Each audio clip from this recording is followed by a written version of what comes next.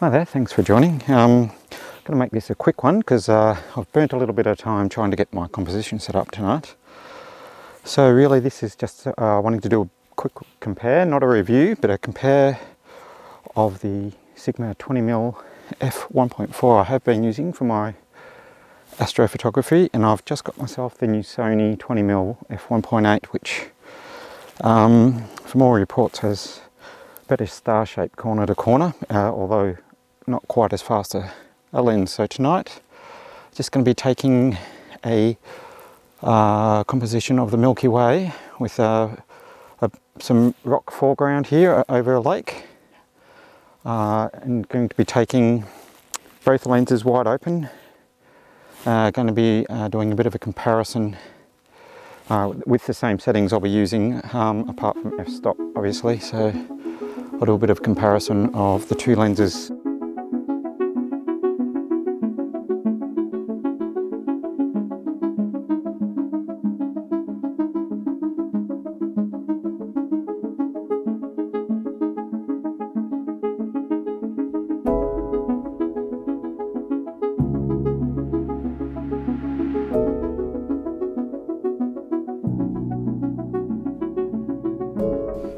Back on my PC with the images loaded up from each lens, I created a basic composition consisting of a 4-minute exposure for the foreground at f4 or ISO 800, and for the background, for the sky, I had the lenses wide open, 20-second exposure, ISO 3200. Now I'll show the images now that came out.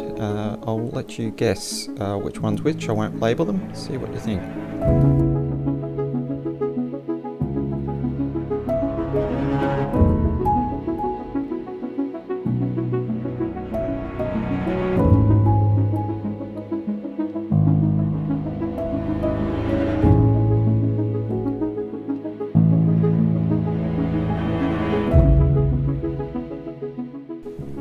You'd be doing really well if you're able to tell from that short glimpse which lens was used to take which image. So let's take a closer look. I'll lay one image over the top of the other and I'll swipe left to right to reveal the underneath image.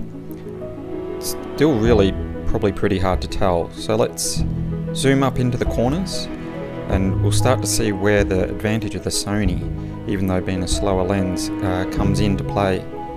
We can start to see here that the Sigma has really bad chroma up into the corners, where while the Sony, not perfect, is miles ahead. And honestly, there's not too many wide angle lenses that come close.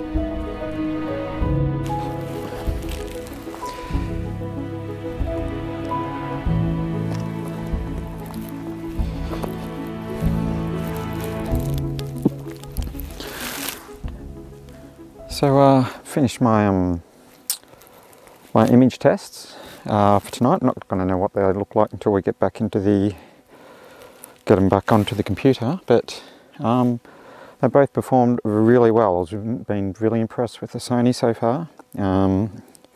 Sigma's shortcomings obviously are that it has quite bad chroma, and it's an extremely sharp lens, especially center. Center of the field, it's extremely sharp, but over in the corners the chroma on stars is quite horrendous. It doesn't particularly improve as you stop down, and it is large. It is a very large lens, but for daytime landscape I'd say it's still a very good choice. As I said, it's extremely sharp. It resolves an enormous amount of detail. But I think it's going to be the Sony for me, which is lucky because I've bought it. So yeah, we're going to sit around here, take some more shots, get the slider out I think. Milky Way has just risen over in the east. It is terribly cold. I'd say it's probably 2 or 3 degrees Celsius, so I'm going to keep myself moving around, try and keep myself warm.